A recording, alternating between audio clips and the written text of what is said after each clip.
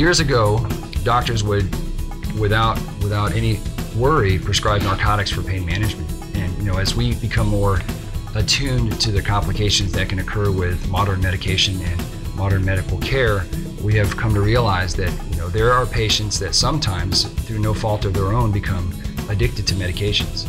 And there are patients that are taking medications that they're not necessarily addicted to, but that can interact or counteract the medicines that we're prescribing. So as a surgical practice and as a practice that provides narcotic medications at times to patients, and of course as a surgical practice takes patients to surgery sometimes, it's important that we know what type of medication is floating around in the system. And a lot of times patients may not understand the idea of ordering urine toxicology screening.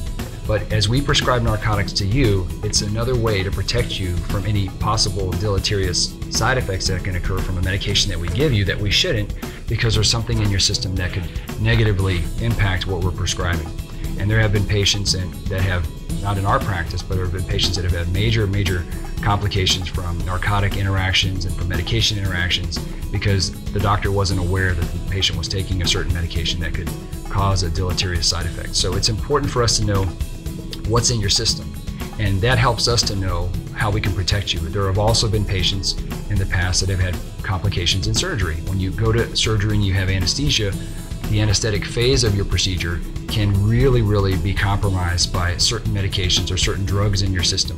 And so although we would love to trust every one of our patients and we treat you like family, our goal is to always protect you. And so in an effort to protect you best, we'll order toxicology screens to make sure that the medications that we're planning to prescribe or the anesthesia that you may eventually face will not cause any complications with you physiologically.